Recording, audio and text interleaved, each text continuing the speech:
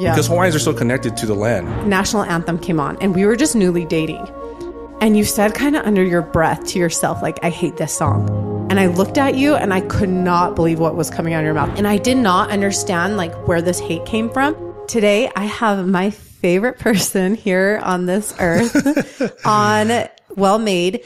For those who don't know, Kiloni is my husband. He is a firefighter and he is Hawaiian. And I felt like, who else to have on this episode than you to talk about some issues going on in Hawaii and just educate our followers who don't know much about it and traveling and giving them tips and tricks. But before we dive into it, for those who don't know, Kiloni is Kanaka. And so I want to kind of have you explain what that is exactly. So Kanaka pretty much means someone who is native Hawaiian that is born and raised in the islands. Whereas you could have what they call kama'aina, which is someone that's born there, but they're not of, native descent. Or you could have moved there and you live there now. So you're considered kama'aina because you live there, but you are not of the Hawaiian blood and you're not of the Hawaiian descent. And it's the same thing with local. Like you can be considered local, but you're not considered Hawaiian. You don't have the Hawaiian blood running through you. Exactly. Yep. So yeah, you would call those people kama'aina, I think. And what I feel like is very important for listeners to understand is before you travel to Hawaii and before you go there, I think it's so important to know where it came from and the history behind it. And this is so crazy because when I started dating you, and not to put you on blast, but I come from a very military family and we are very patriotic. And we were at our friend's baseball game. Yep. And the national anthem came on and we were just newly dating. And you said kind of under your breath to yourself, like, I hate this song. And I looked at you and I could not believe what was coming out of your mouth. Like my jaw was on the ground. And I walked out of the stadium and I told you, I said, if you aren't patriotic, like if you don't love this country, this is not going to work. Because I have 5 brothers in the military. My parents were in the military. And I did not understand like where this hate came from. And it wasn't until you started educating me on the history of Hawaii, which is insane to me because this is not taught in the mainland. And mainland is considered the main US. And then you have Hawaii. But this is not taught in the mainland of how Hawaii even became a state. And please forgive me for all my Hawaiian listeners, because first off, what's the correct way to say Hawaii? You say it Hawaii? Yes, that is the correct way. I don't speak native Hawaiian tongue, and I want to make sure I'm respectful for the Hawaiians through this platform, but I just don't say it correctly, and I just want to bring that out there. I know I don't say it correctly. It's not your first language. You'll be just fine. You're doing just fine. So. Yes. Okay. So bring us back to the very beginning of Hawaii and educate our listeners who don't understand. Growing up from a very young age, you're just kind of brought up in this way or style that you don't love America for what's happened for the history of Hawaii. So Hawaii used to be its own monarchy, its own kingdom, and they were completely out there on their own, surviving and having sustainable living. They were thriving there by themselves. So they didn't need anybody else. But over time, it had gotten visited and US was there. And one of the kings that at the time, with men that he trusted, they basically held him at gunpoint and said, we need you to sign over all the land here or you're going to die. And he also said that they would kill some of the people of Hawaii as well. So rather than having bloodshed, he signed it over so that he could save and protect his people and himself. And that's kind of how Hawaii started to become a state at that time. He didn't want to give that up because this land that we have is so precious to us. It's part of who we are, and we were taught that at a very young age. So when did this all take place? The event that happened with King Kalakaua is his name. That I don't even know. I think it was like late 1800s or something, or maybe even early 1900s. But when Hawaii actually became a state, it was like 1959. So super recent. So you're talking like there's probably people alive now still that were part of the Hawaii kingdom.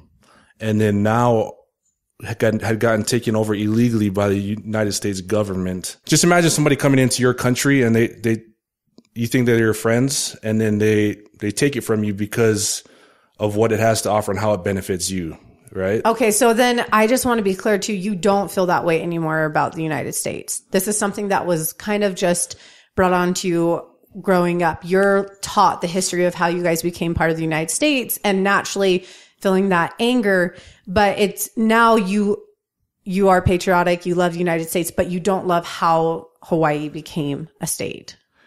Yeah, I definitely am proud to be American. I'm also very proud to be Hawaiian, and so I think being married to you, I've opened my eyes more, to the U.S. and what it has to offer. I don't know what it would look like if Hawaii was still a kingdom and what that would mean for me or our family, so I definitely feel bad, and I feel the sorrow for our native Hawaiian people because that land is our land, but it is not no longer that way.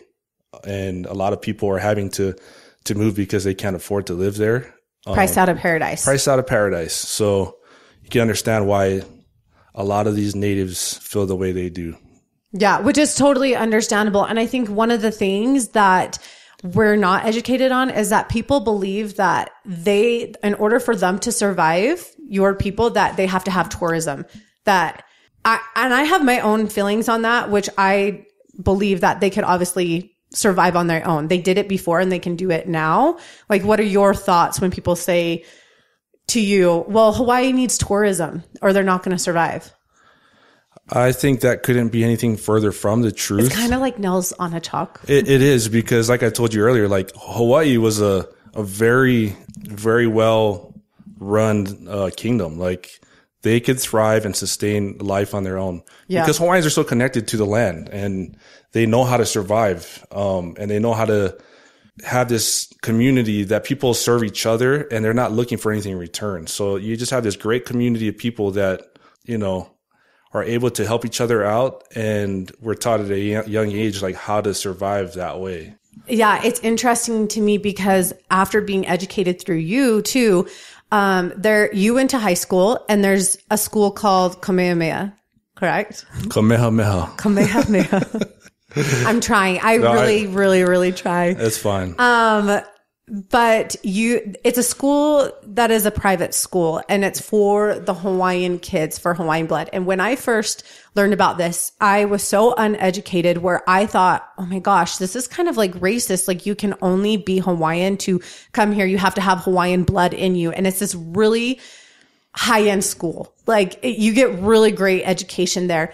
And I want you to kind of educate our followers of what exactly is Kamehameha. I'm so terrified to say anything. You're fine. I'm terrified because I just don't want to be disrespectful. So Kamehameha, what it is exactly and why it's not racist and the whole concept of it. So there was a lady, a woman, and her name is Bernice Pawahi Bishop.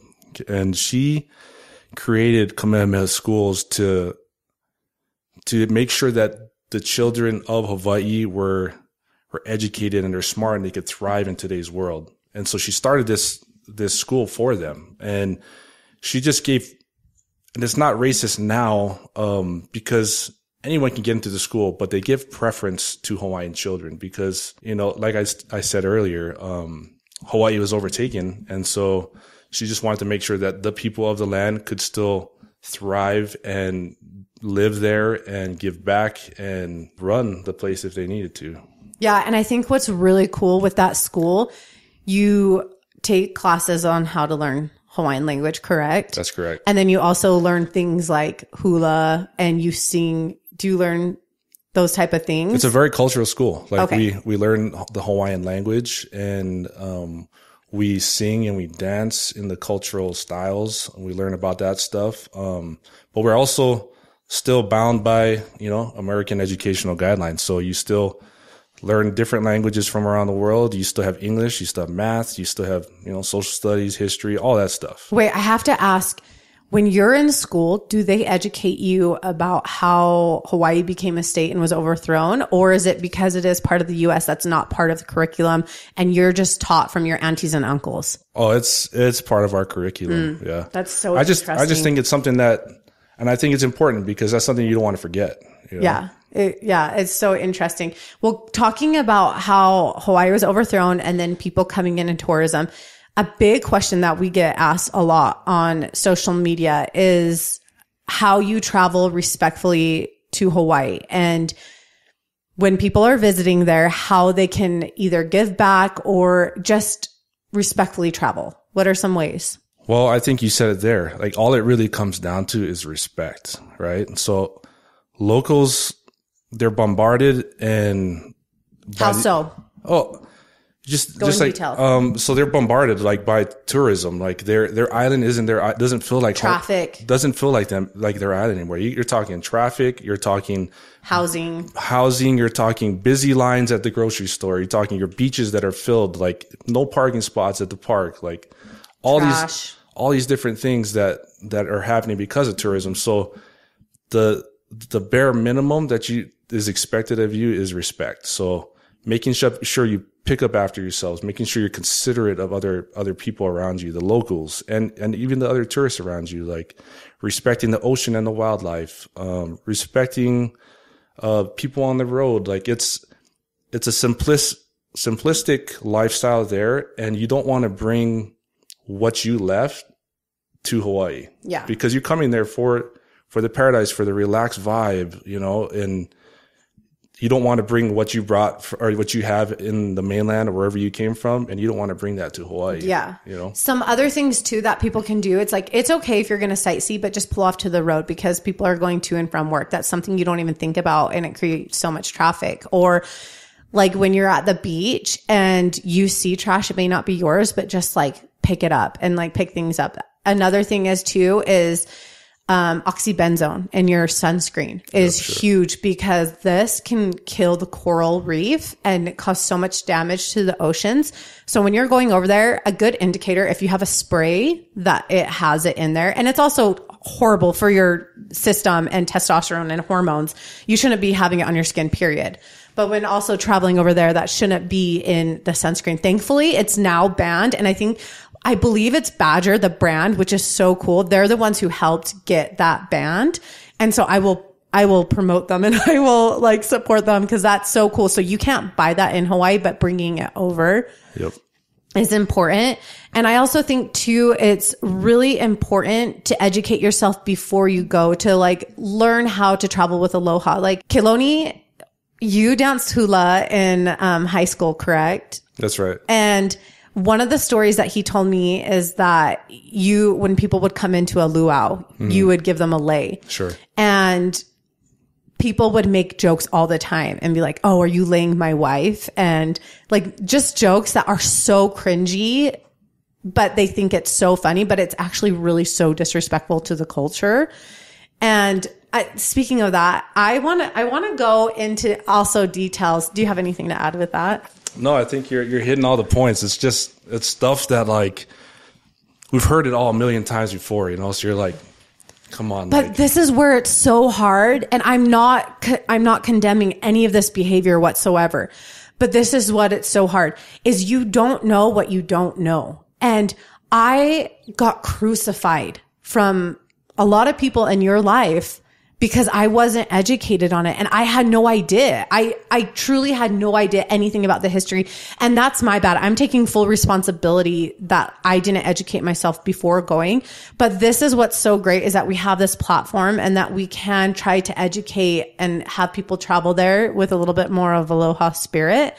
And also too, a lot of people and especially my family, they hear the word haole a lot there and people, it can go both ways. It can be a very derogatory word, explaining someone by their skin color, but it also can be just simply explaining somebody by the skin color. And so I want people to understand what haole actually means and why it's meant that and ways that people use it.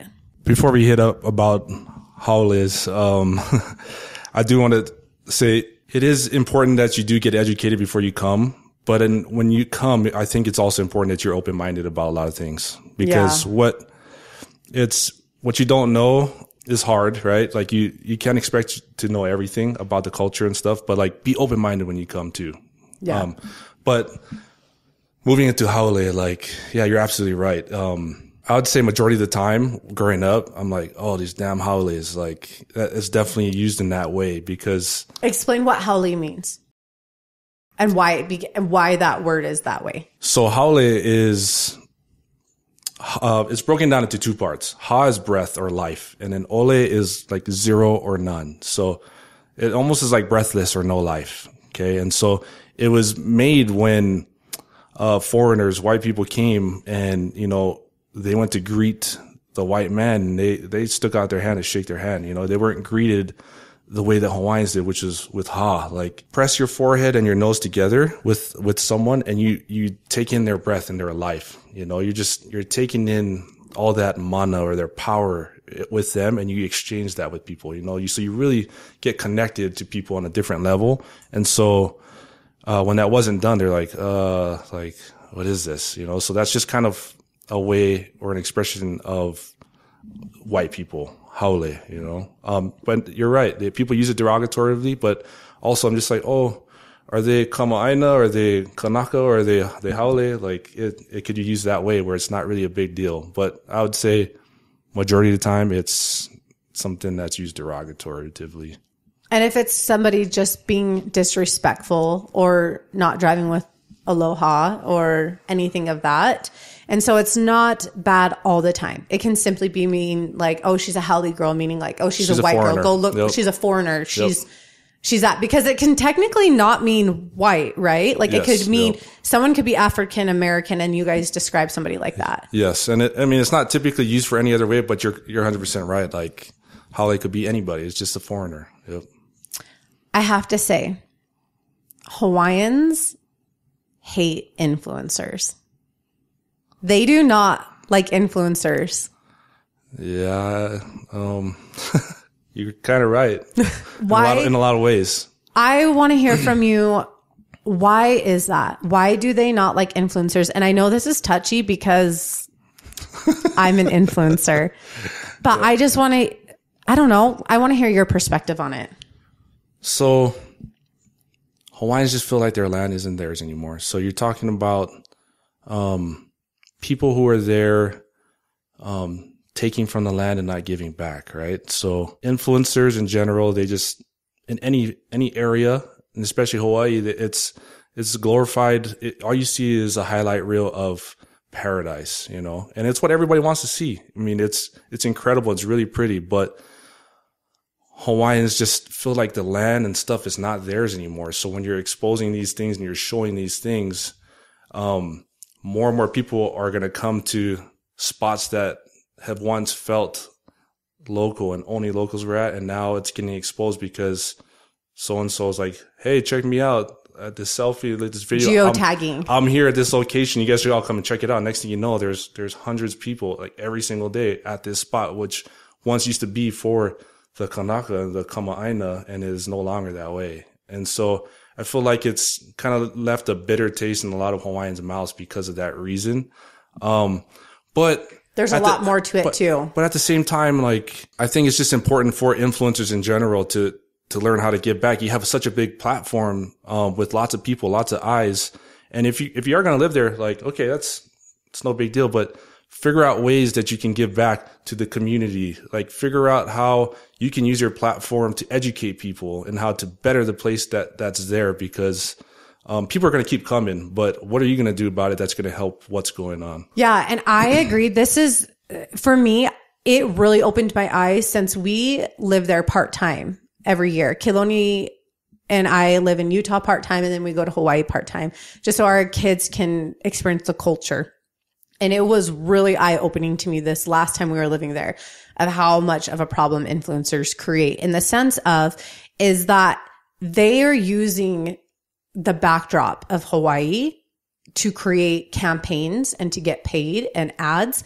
And they are doing absolutely nothing to that backdrop, to that island, to those people who have created that so they can do that. Because 100%, there are so many companies who will pay an influencer who lives on Hawaii because they live on Hawaii, because they have that backdrop. Yep. And it doesn't matter if somebody has 2,000 followers or if they have 1 million followers.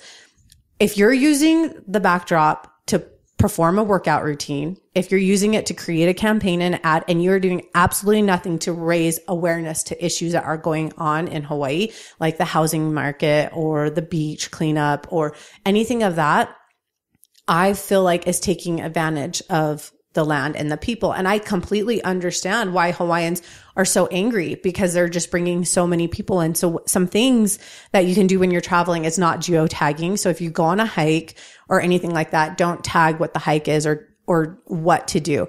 I think it's totally fine, and not fine. I think it's great if influencers or anyone's traveling there that they promote local businesses. Absolutely. That is totally great. And I think that's helping the locals out. But when it's local beaches or local hikes or local things, that's where it gets really iffy to me. Like, yeah, no, you probably shouldn't be doing that. And same for the people who live there, then respect that maybe aren't born and raised there, but they do give back to the community. They have the aloha spirit. They embody that, and they are there living too. And then all of a sudden it's just bombarded with a ton of people. Another thing that I feel like opening my eyes with influencers is that when they're promoting their highlight reel, they're portraying a life in paradise that is actually not what Hawaiians experience. Absolutely. Yeah, you're 100% correct. Like the lifestyle that we're able to live, because you do influencing and I do firefighting, like that's not the normal. Like the areas that we stay are also not predominantly native Hawaiians because it's super unaffordable. So you're talking about Hawaiians that live in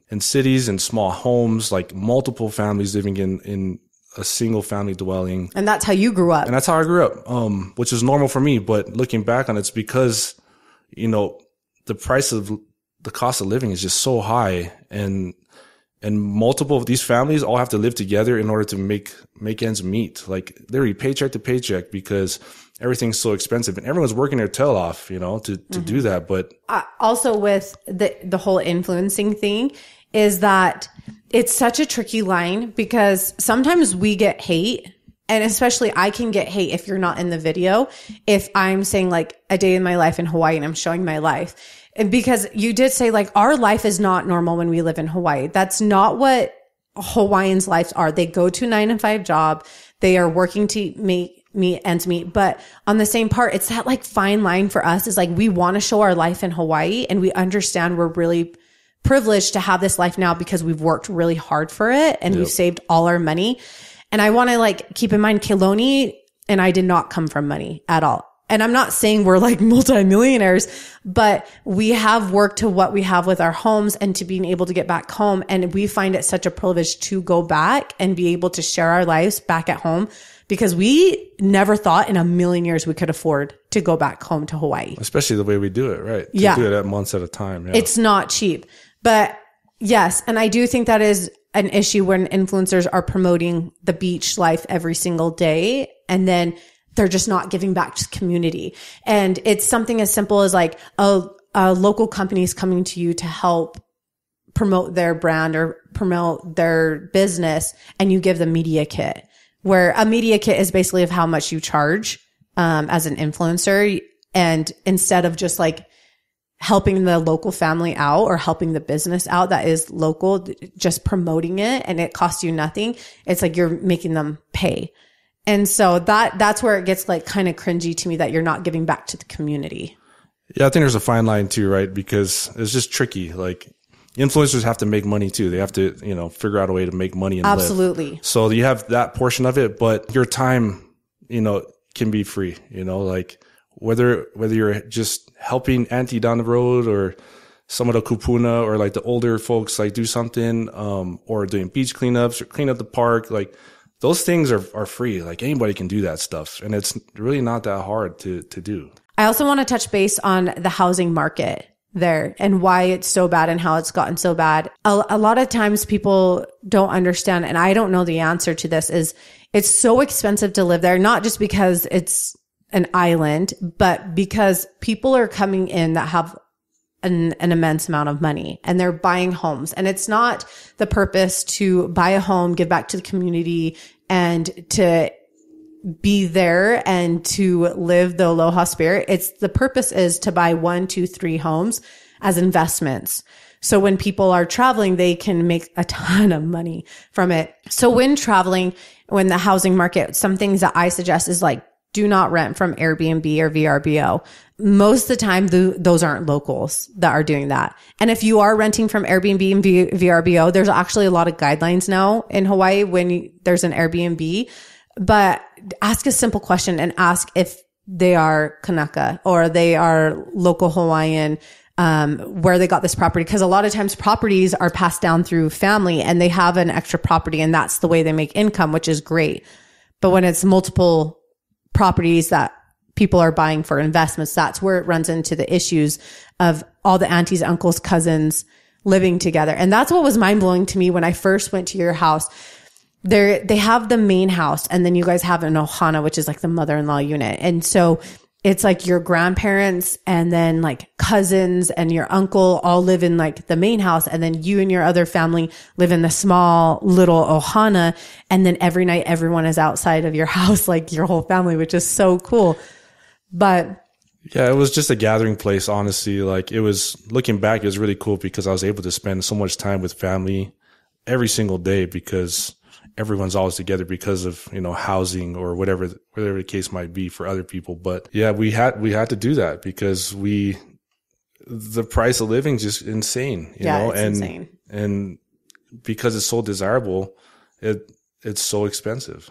It's crazy. Okay. I want also too, one of the main things that I see on my channel is like, okay, this isn't just happening in Hawaii. This is happening everywhere. Like I live in Florida or I live in Texas and people are just coming and this was all not our land at once, right? Everyone had their land taken away from them at some time.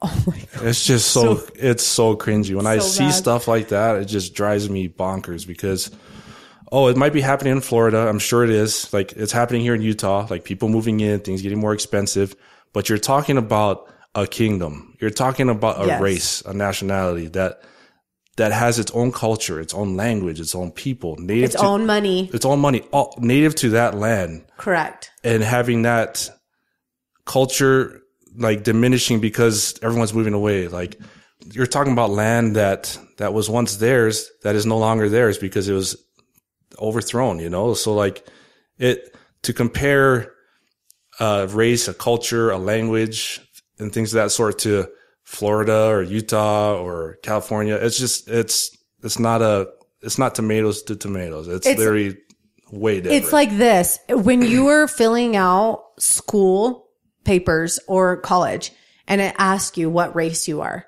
has white, has Hispanic, and then it has Native Hawaiian on there / Polynesian. And I think that's where people are kind of getting like blurred lines and grade lines from that, is that it is its own race and its own people.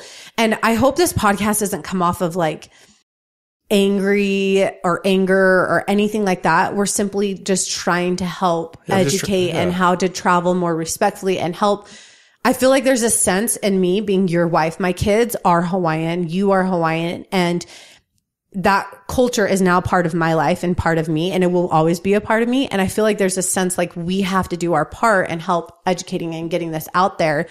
And so I want everyone who's listening to this is, if this somehow has impacted you, or if there's anything we can do to help educate even more of how to help our followers, leave us a comment, leave us a review, and like tag us so we can personally thank you for listening to this podcast and how we can also help, because we only have so much we can do with our 2 brains and we're trying our best, but that's where we're trying is like, we're trying here to like promote aloha spirit and how to travel with respectfully with our platforms. Yeah. I'm no professional. You're no professional with these topics, but all we can try to do is educate, inspire, and teach people what we know, and also keep learning ourselves in order to better that place and to educate people continually, you know? Yeah.